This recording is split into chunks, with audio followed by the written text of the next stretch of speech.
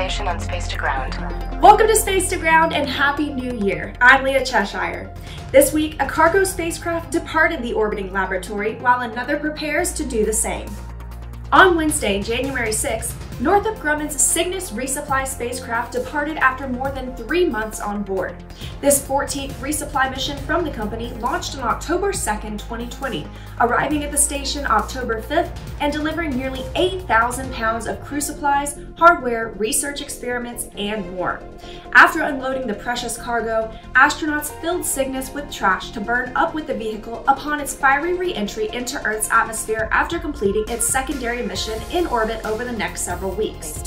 SpaceX's Cargo Dragon will be the next departure from the space station, scheduled to undock for a splashdown in the Atlantic Ocean on January 11th.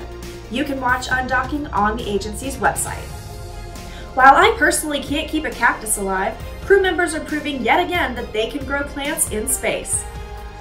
Future long-duration missions to the Moon or Mars will require astronauts to grow their own food, a capability being tested aboard the International Space Station with the Veggie experiment.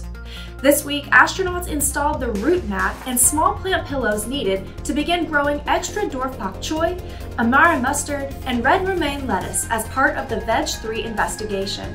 As the plants grow, crew members will take photos for ground analysis on plant growth rates and health. These plants will be harvested on orbit and samples will be returned to Earth for testing.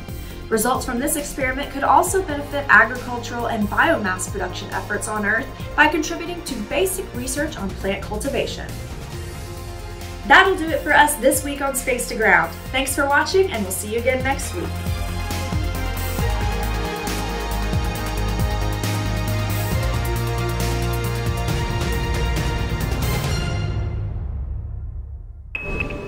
Subscribe for more space.